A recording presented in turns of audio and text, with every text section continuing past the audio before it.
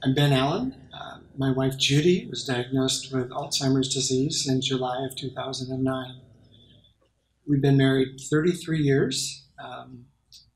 After her diagnosis, the first 2 years, her symptoms were relatively mild, and we had a pretty normal relationship in terms of physical intimacy. At about the 2-year mark, her symptoms began to progress more.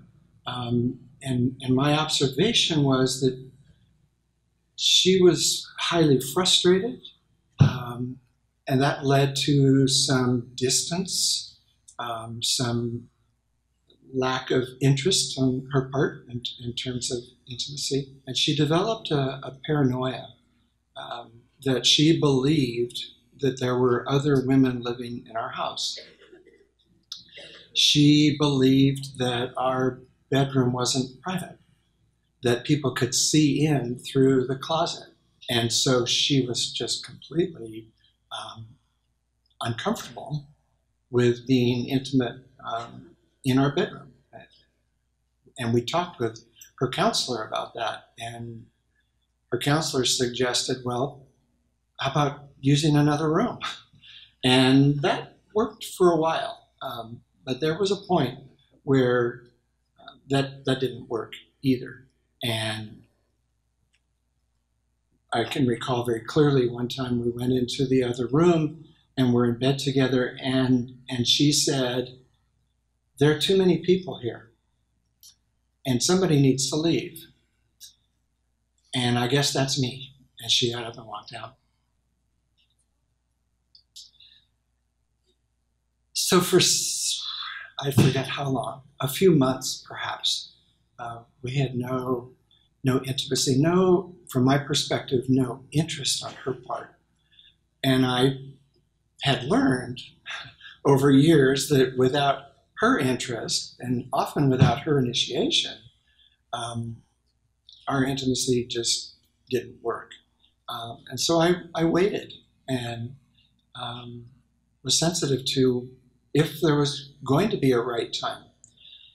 And even in the midst of that time of paranoia, there was one day where early in the morning, she said, I want to go to bed with you. And we went in the other room and we had an absolutely wonderful time. And that was the last time. And that was about 4 years ago. In the last 3 years, there have been several times where we have had intimacy in a different way. And I guess that's where I have come to accept the reality of where we are now. There have been many times where she just surprises me with intimate, loving, affectionate expressions. Sometimes we'll be walking around her community, and most of the time she doesn't speak much. Often if she does, it's not understandable. But every once in a while, something will come out just perfectly clearly. So one day we were walking, and I could tell she was not having a good day. She was really down. She was really disconnected. But she let me take her hand, and so we're walking hand in hand down the hallway. She stops and turns to me and said perfectly clearly, I love you. And so those are the times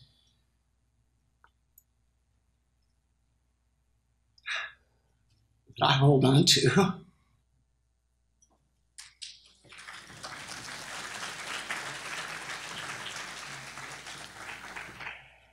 We're very grateful that Dr. Mehrdad Ayati from Stanford has agreed to come walk us through this difficult and important topic. Dr. Ayati did his medical training at Iran University of Medical Sciences, his residency at UC Davis. He did a fellowship at Stanford. He's board certified in geriatric and family medicine, and he's the author of Paths to Healthy Aging. Dr. Ayati.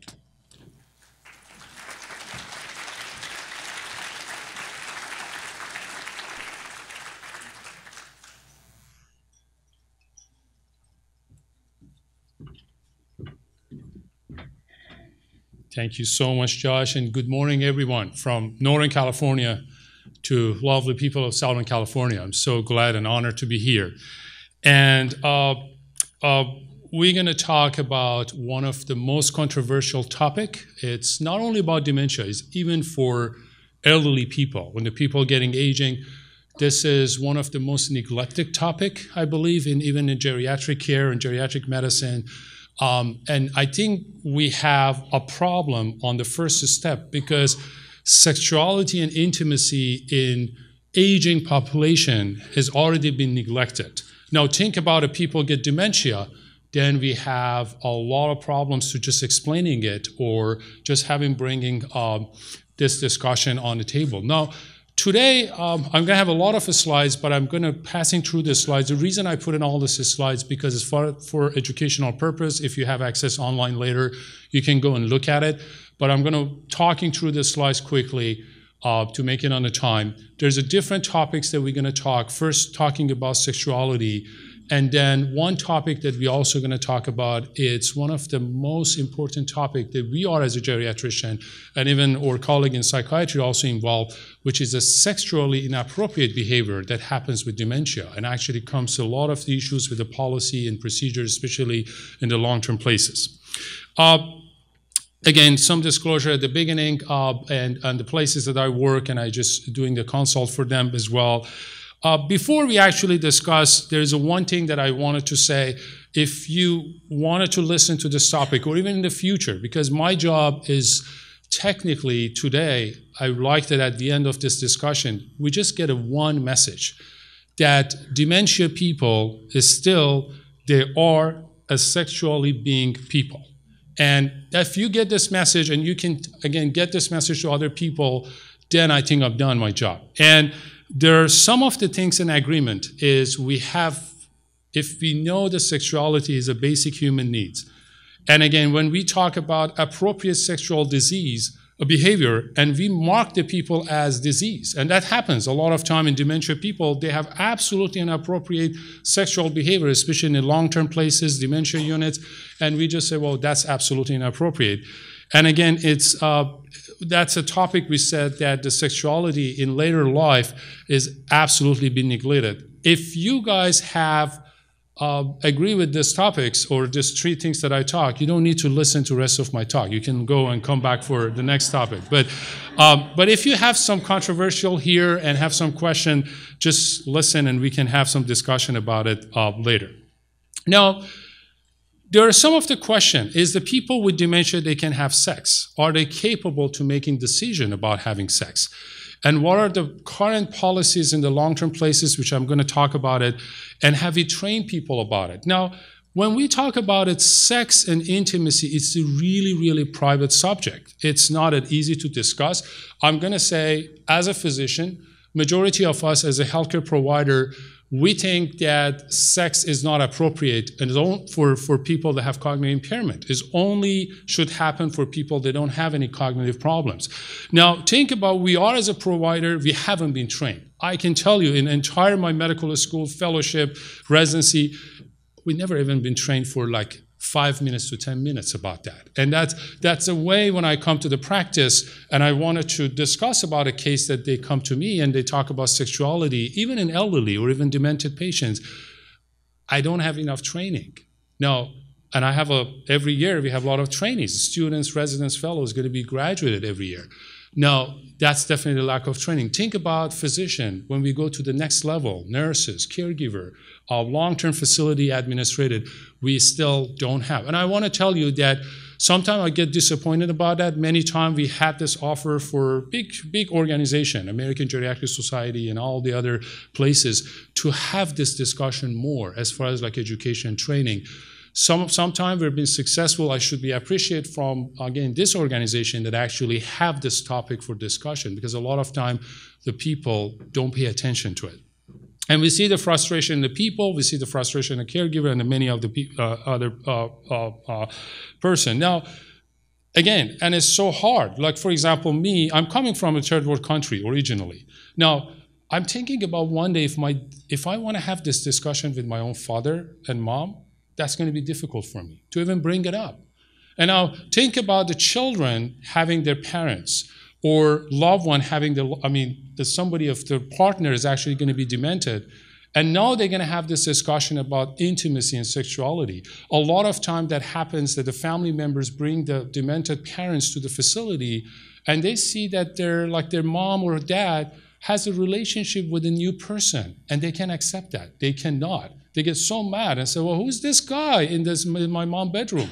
And there have been many times that's become a complaint, even lawsuit about that against the facility, that why this gentleman was in my, that gentleman also is a demented person as well. And that's going to come to more of this. Now, this is the WHO about sexuality, which is a right human being. I don't want to go on detail on that. But we have three different things about sexuality. We're talking about intimacy, which is not necessarily as a sexuality, is a feeling of love or, again, satisfaction when there is a partner presence or when thinking about that. Now, intimacy is a very, very important thing. This is something that we ignore, and this is important because not intimacy, it's, again, correlated exactly to sexual intercourse. We have sensuality, which is touching the body and having some pleasure related to that. That can even, a lot of time we have a discussion about sensuality, can be a massage, can be like some people go to like a hot tub and all this stuff, and they get satisfaction about that. But when we talk about sexuality, we're talking about a broad topic. We're talking about intimacy, sensuality, and also orgasm and sexual intercourse. But not necessarily when we talk about sexuality, the first thing we talk, it's about, oh, this sexual intercourse should happen for satisfaction. That's not the case. The biggest problem I believe we had, and we're actually missing in modern life, is touch. We're actually losing it big time. And this has happened. This is one of the first things that when the kid's gonna born in the first seconds, we always do the touch. The grasping and touch is the first reflex that all the babies have. And very interesting that because even we are, as a doctors, when we're practicing medicine, I think that one of the biggest human things that actually we lost is the touch of the physicians to the patient. We forget that. Majority of us as a physician, we just see the patients as one of my colleagues, Dr. Ibrahim Verghese in Stanford says, patients become an icon in the computer. We see the patients at the lab results in the monitor, and we forget the touching them. The touching is getting almost forgettable in our modern life. And the other things, it's media. The discussion about media when we talk about sex is only talking about the beautiful young people, they have sex. Nobody pay attention. And it's true, it's almost a joke that we're talking about sexuality in aging population. But let's just wanted to tell you, aging population, especially baby boomers, are very different with our ancestors because they have access to the online, they can do online dating, they have a lot of things. We have lots of websites, Match.com, a lot of other things that you probably know. But we're actually facing a very different aging population. We're also having some of the new definition of the sexuality that we're never able to open discussion about it. We have LGBT population, especially we living in California. Northern California is as one of the biggest, again, area for LGBT population, lesbian, gay, and transsexual. And when now this generation's actually getting dementia and cognitive impairment, we have a difficult time to even placing them, because there's no definition for them, and there's no policy for them, for what is their preference as far as their sexuality. These are the new things that we need to discuss about it. Now, we know it's actually, a lot of reports says that actually even people, when they enroll in Medicare, they're still sexually active. And we have a lot of other reports, and that sexually active is not necessarily against sexual intercourse, but as far as intimacy and sensuality, we have to respect that. But the problem is dementia. When the dementia happened, it actually is, as we saw in a video, it definitely impacts all aspects of life. Dementia, the first thing that happened when you see on a video is identity change, which is a partner is no longer to identify that person. Now, the other problem has happened when the people have more advanced dementia, they go to facility and they misidentify another person in the facility as their partner or their loved one. and they're trying to be close to that person. And that becomes, by mistake, interpreted, oh, this is inappropriate sexual behavior, which is not. It's not. And again, the other thing is happened that there's a new definition of relationship. Why is that? Think about a husband and wife, and not this case, and the wife get dementia. And now husbands, so far, they've been husband and wife, and now they become caregiver. Now they have to do cleaning, do the basic things on the LDL. And the other thing is attraction of sexuality is going to be lost. A lot of times I hear from the partner said, you know what, I have no attraction to my partner anymore. I mean, I have to do cleaning. I just have to take him or her to the toilet every day. And I don't have this feeling that we can attach to each other again. And that's hard. This is very heartbreaking. What is important is, especially you guys, as having more discussion, reassurance, and just telling them, you know, it doesn't mean that the people with dementia should not be sexually active, or at least have intimacy as well. And I know a lot of the things has happened, identity change, or again, change on the relationship. And these are the hardest thing for a lot of caregivers, as you see that the guy was so frustrated on the video as well, and became very emotional. I mean, he really likes to have this relationship to happen, but when you see that the lady has misidentified the husband, and sees a lot of it, because it will have some paranoia as well at the same time, and that's becomes a big challenge at that. There's a lot of things that again. Perception of what means appropriate behavior, or what does it mean with appropriate behavior. This is going to be a lot of things that depends on the three controversial. One of the things is personal value. Physician, caregiver, partner, or anybody. That's going to go to the cultural. Many of the facilities, we have the caregiver, wonderful caregiver, as they hire as a CNA or a caregiver, but they come from the different culture, religious background. And talking about sexuality and intimacy based on what they have, it's going to be hard. That's why in my first slide, I try to say, if you really want to think about this topic, you need to, whatever you have a belief, religion, anything, put it on the door outside, and then come and talk about it, because you cannot. If you come with your own personal value, there's no way that you can do that. Now, again, the partner of no longer being able to necessary care, these are the things that they're feeling guilty when it comes to the partner. The other things that are controversial is about older residents, they think about sex, still think about sex and sexuality that we discussed. And again, one of the other things it's happened is, even if they have wanted to have sex or intimacy, the other problem is in many of the long-term facility, there is no place to do it. There is no privacy. There's not any designated place to do it, and this becomes one of the biggest issue. A lot of the normal sexual behavior, I've seen a lot of time they have a male demented patient is starting to have masturbating in hallway, and they label that as inappropriate sexual behavior, then asking for some psychotropic medication to be given to that person. But this is not necessarily inappropriate. And I would just want to tell you that this is the sexual expression that we identify as inappropriate. And again, they have a totally normal sexual behavior, but in the wrong place. And again, sometimes they can confuse between this is a public place or this is a private place. And again, these are the stranger, these are exposed, that as we discussed. The other things that is important, which I'm going to go so quickly on that, I'm not going to go because that's more legal thing, is talking about capacity and competency, which is, again, if they're able to make a decision, if they're going to be in a sexual relationship. That comes to more fundamental rights for the long-term facility, because they wanted to protect everyone. If there's something happen, especially inappropriate sexual or even appropriate sexual behavior, a lot of the long-term places, they wanted to have some policy and again, make sure that all the people, they are, again, protected on that. I don't know if you hear about this news, that one of the, Henry Rehan was in the news like years ago, because he wasn't found guilty about sexual, but I wanted to have a 2 to 3 minutes, listen to this slide. This is a part of the NPR, because this is something that I want to give you as a message, can be helpful.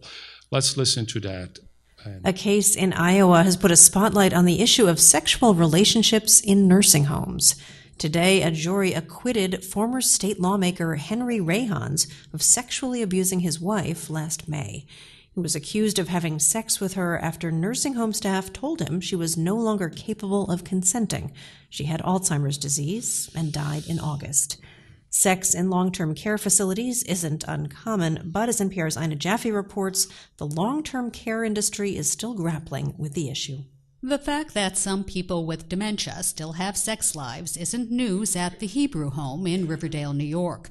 They've had a written policy to help staff manage such relationships for 20 years. It was controversial in 1995, and it's controversial today. Daniel Reingold is the CEO of River Spring Health, the nonprofit that runs the Hebrew Home. We knew that there was intimacy occurring, and we considered it to be a civil right and a legal right. And we also felt that intimacy was a good thing, that touch is one of the last pleasures we abandon and lose as we age. Reingold says the policy also protects residents from unwanted sexual contact, and he argues that people with dementia are indeed capable of giving consent. People who have Alzheimer's disease or dementia are asked on a daily basis to make decisions about their desires, from what they eat to activities that they may want to engage in, including intimacy with another person. But even with a written policy, it's not that easy for nursing homes to figure out when consent to sex is really valid, says Evelyn Tenenbaum, a professor of law at Albany Law School and bioethics at Albany Medical College. For example, suppose you have a couple and the woman believes that the man that she's seeing is her husband, and then she consents to a sexual relationship. Is that really consent if she doesn't understand who he is and that she's not married to him? Sometimes in such cases, nursing homes will defer to the wishes of the residents' families, says Tenenbaum. On the other hand, nursing homes are required to take care of the psychosocial needs of their residents. And whether psychosocial needs would include sexual relationships is a question. A question with no commonly accepted answer. The American Healthcare Association, a trade group representing the majority of nursing homes, only suggests its member facilities develop their own policies. Patricia Bach, a geriatric psychologist, says when she started looking into the topic, she didn't find much. There was very, very little empirical evidence, little data, few research studies, and it really was a lower priority issue for long-term care providers. So, with a colleague, she surveyed members of the American Medical Directors Association, which represents physicians who work in long-term care facilities. Only 25 to 30% actually had formal training in the area of intimacy and sexuality, as it would pertain to older adults. 30% had no training at all. And only about 30% of nursing homes had formal policies. Something which needs to change and fast, says Daniel Reingold of... Okay, now, how many of you guys in audience working in a long-term facility in memory care at either a job of RC if you're administrative or social worker in this group? If I just want to ask you a question. Have you had any policy or procedure in your facility about sexual intimacy in dementia patient? In many places that I went through that, and I even dark places, I couldn't find a single policy actually that being there for the people. Now, I don't want to go to the test of capacity. There are a lot of things that is standard, but I just want to say there's no universal actually test that we can do about sexuality and intimacy. There's some of the things which comes with the Leiden assessment, which is again based on the knowledge, rationality, and again if there are going to be some voluntariness as well. But again, you can find some of this discussion in both American again IBA and also American psychiatry as well. They have some of the things that they can. I'm going to go through past, but I just technically just saying that what does it mean with consenting if somebody being in a sexual, if they're able to protect themselves, if they're understanding the situation and all this stuff. But you can find some of this in the Hebrew Home organization, some of the policy. But it's so important to understand that that if you don't have any policy and procedure related that, it is important to have this discussion.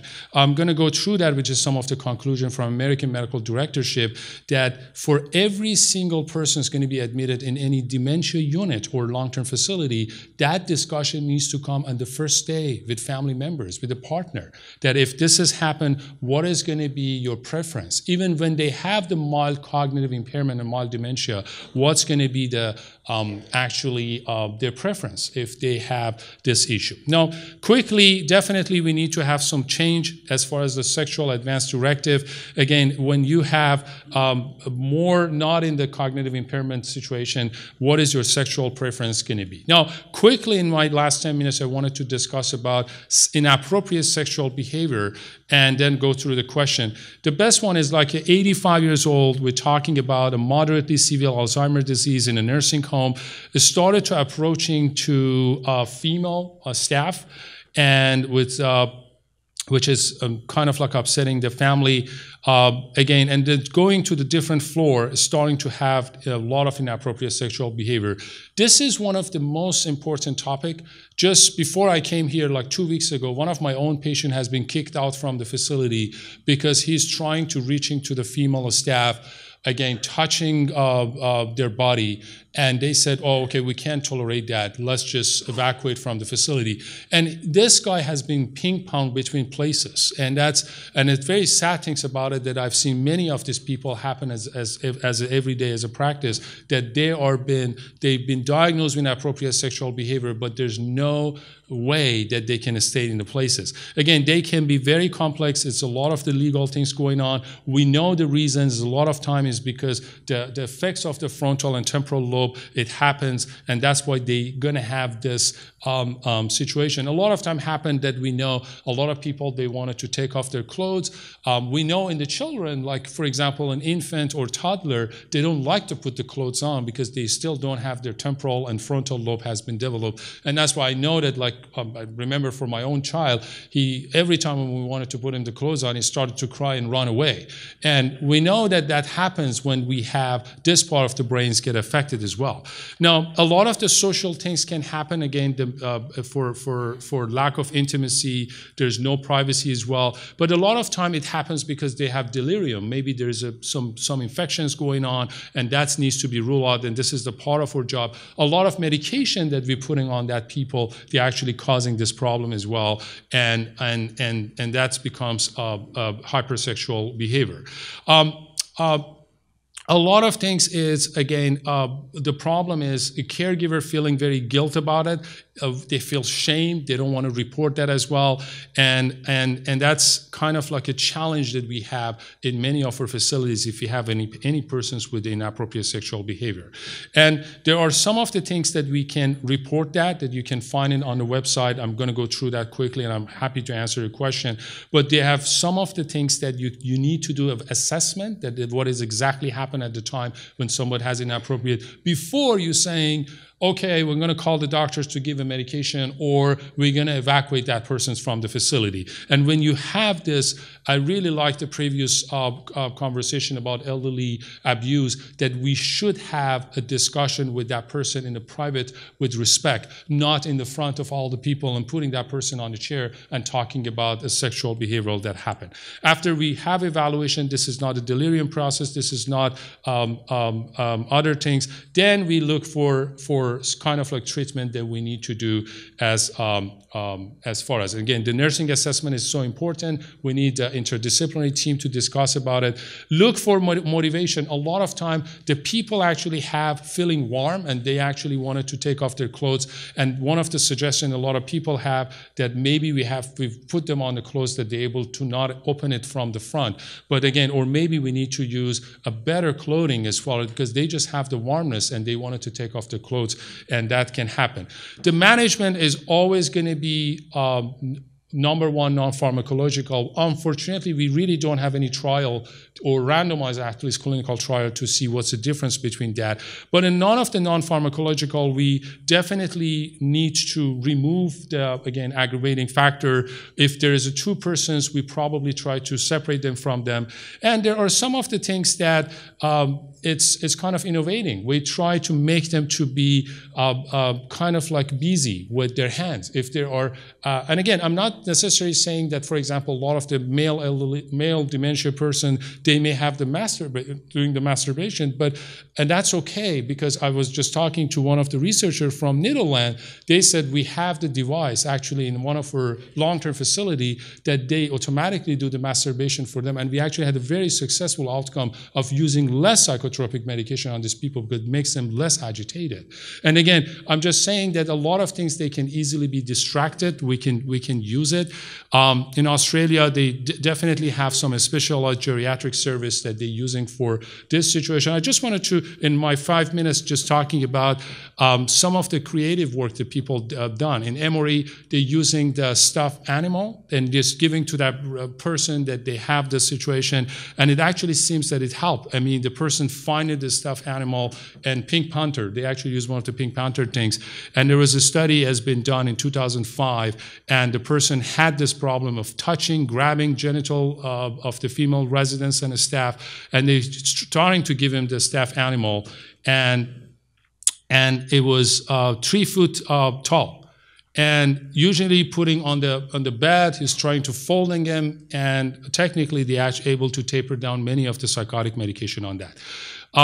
Last couple minutes, there are some of the options for pharmacologic available. This is the last resource. Again, I'm just saying that we try to do everything non-pharmacological, but if we have to, there are some of the pharmacological options available in a very aggressive sexual behavior. Somebody have frontotemporal dementia and they're not able to control, and we use any of them. I just want to quickly say, because we know antipsychotic, antidepressant, we use it because side effect of antidepressant is actually going to be sexual dysfunction, and that's something that we say, okay, we can use them. And there's some of the medication you can use, but the one thing that I want to say, because we use hormonal agents in the male people, they have inappropriate sexual behavior, which is using progesterone or using medication for big benign prostatic hyperplasia like finasteride.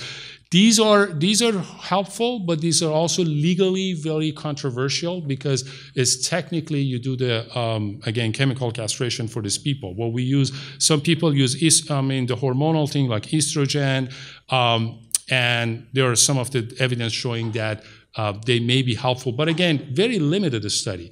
We maybe used, again, gonadotropin releasing hormone agents for these people. Antipsychotic still can be last resource, either Haldol or any anticonvulsant medication. Neurontin or gabapentin, very, very small trial has been shown that is effective. Cholinesterase inhibitor, especially rivastigmine, in very, very limited studies shows that it's helpful. But again, if you ask me about it, there's not any basically a good study about any of them. Antihistamine type 2 receptors also can be helpful. Antifungal medication, there's some people using it, but they have all side effects and issues. Major ethical issues is a conflict of the individual autonomy and the right of sexual expression. And again, it's very, very important to have this understanding. And again, the U.S. Bill of Rights is a federal regulation mandate that institutional care as be less restrictive as possible. And the other things is a liability, and for a lot of healthcare providers, which they're scared about that, and they're choosing the pharmacologic agents in the people they have hypersexuality. How do the caregiver implant intervention in the least restrictive means possible while ensuring everybody's safety? And again, definitely we should have a clear policies related to if we have somebody with such a behavior. And detailed assessment, effective intervention, good documentation, which I'm always says. Again, hormonal agent, which we use it, it's very, very important because, again, it can be subject of chemical castration, and we should be very, very careful about it. Also, they can have a side effect of blood clots as well, and we definitely do not recommend to using it. The major things, it's a real complex. It's something that we should always start to non-pharm. And again, in the last 1 minute, our job is definitely a systemic policy for that. Training. This is something that we are big missing in our institute, in our training for even our residents, fellows, students, nurses as well. And again, having the staff can plan the individual's intervention. But the other things is so important that we discuss with people about the sexuality. That can happen in the dementia unit, especially with family members, and discussion about it at the beginning. I can't tell you how many cases as yearly basis, I'm sure other experts also can have some stories that we see that it comes as a controversial in the long-term places and also dementia units. And again, the biggest issue is lack of policy for this population. Again, it's very controversial, it's a very sensitive topic. The message that I wanted to tell you before we're starting the question is, dementia people, they are still sexually being people. And if you get this message and give it to other people, that's going to be starting off this conversation all over the place. Thank you so much. I appreciate that.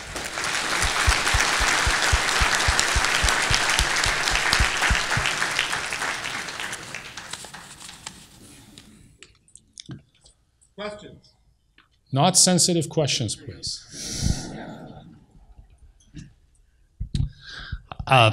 Most of your speech spoke about the assisted living environment. We provide care one-on-one in the home. And probably about 10 years ago, we ran into a situation where we had a lady with dementia we were caring for, and her husband was not ill. He was normal, but kind of an alpha male, not as empathic as the one that you showed in your initial clip. And it became a real problem for the caregivers that they had to stand by, and it seemed as though, from their perspective, that he was on the verge of, committing rape because she really wasn't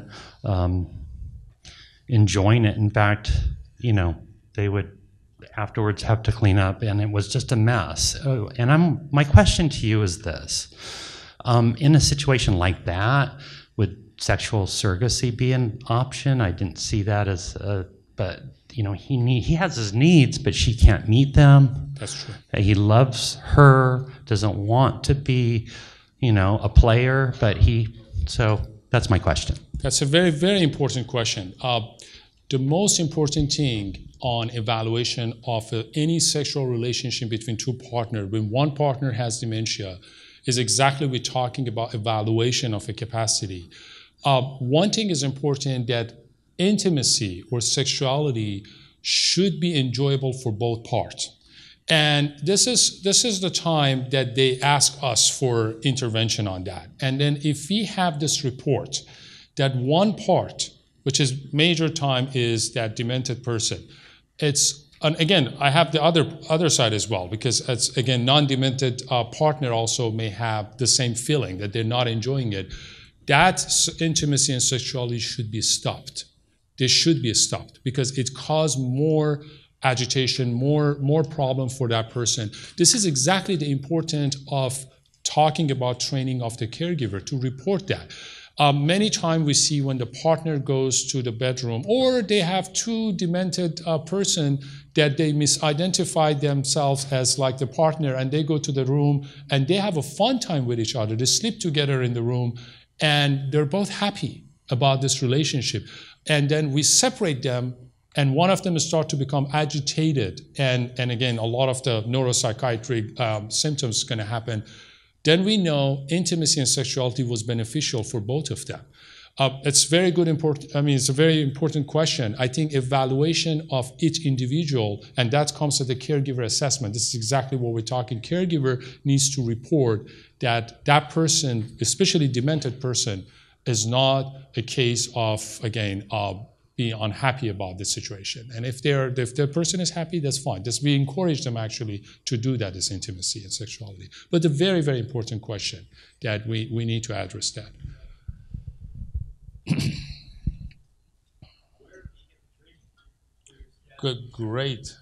Good, wonderful question. Yes, here, this places. Again, this is true, because there is no place for training. Alzheimer's Association overall trying to kind of doing this training more. Again, as I told you, we have a hard time to finding the places to just bring it up, this topic as general topic. about it. I remember when I wrote my first book, Paths to Healthy Aging, one of the things that I got a lot of comments nationally that you talk about nutrition, you talk about polypharm, which is over medication, you talk about exercise, but you forgot to talk about the sex. And it's true. And I actually didn't talk about it because I really wanted to write one thing about this topic. Again, the problem is the first step, we already neglecting this topic for aging population. Then when it comes to dementia, it's hard. Now, how we can go more training, I think you guys needs to ask more from your organizations, anything, to have this topic to just be discussed about it. I think it's kind of like more question and answer topic, and you guys have some people to come and just discuss about it. If we have this topic more, then we have a better training for staff and caregiver, and I'm sure the institutes and facilities, they're gonna have a more training for their staff as well. But you're absolutely right. Where I think is the first place is still Alzheimer's Association. It's gonna be the best place to starting to have this discussion for dementia people. I think some hands I'm hardly able to see here, but.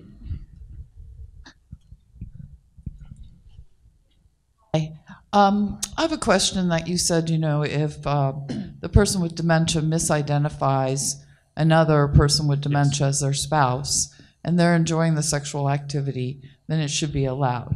And other authors that I have read or individuals, ethicists who speak about this topic would say, how do you weigh the risk because of fluctuations in the person's ability to recognize that person goes to bed with someone they misidentified as their spouse, but then they wake up in the middle of the night and they go, what am I doing in bed with this person?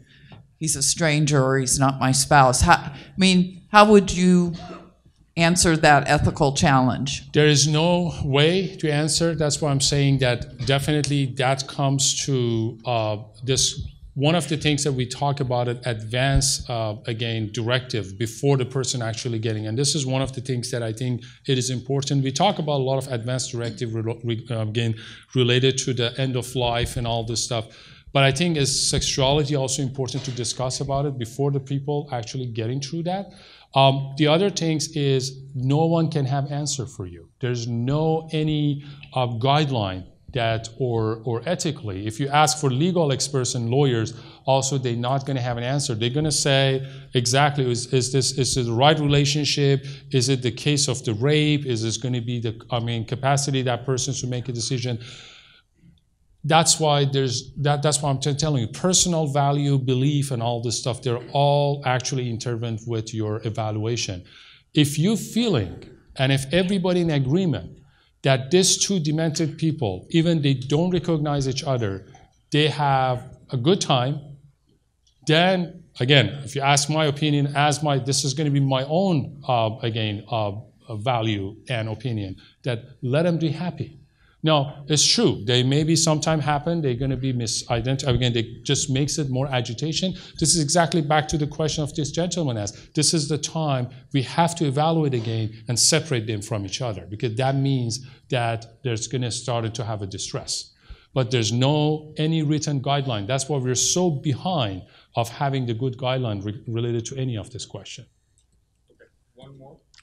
There's a law in this state that makes it very difficult for a couple to maintain their intimacy when they both need care in a facility. Yes. My in-laws, she had dementia, and he was very frail with Parkinson's, and we were trying to find a facility for them, but they weren't allowed to be in the same room because she had to be in a dementia unit, and he wasn't allowed to be there. Right. She wasn't allowed to be in the other room. So we ran into that many times. Very difficult. That's true. It's very difficult, especially in the United States. In many other countries, they're starting to solving this problem. Some of the other countries, Australia, I know a lot of the European countries, they're starting to solving this problem. Definitely, if one has dementia, one not, and is like living in assisted living or independent living facility, they're kind of like making the time that be together. Again, one of the biggest problems we have in a facility, have you ever seen in a facility here, as your observation, do they have any private area that the couples can stay together? No. They don't. And that should change. The other things that I haven't discussed about it is importance of sexuality and intimacy in a hospice patient. That's actually one of the very interesting topic that this days a lot of people talking about it, that if one of the partner is dying, how much is actually going to be helpful that they actually stay together in the same bed, in the same place, in the same bed at the last days of the life. And there are some of the researchers actually doing about it. These things needs to be changed. We encourage, that's why again the job is training and education to the people or the facilities or long-term facilities to make this happen for this aging population. If we're gonna go this way, we're gonna have a triple dementia people in the next years, the number is gonna be higher or facility is gonna be less, we will have a lot of problem in the future. We should have, especially with this current baby boomers that are aging, and they're very different with the previous people. We need to make the change today. And again, today is also late, but we need to do it. Thank you so much. I appreciate it.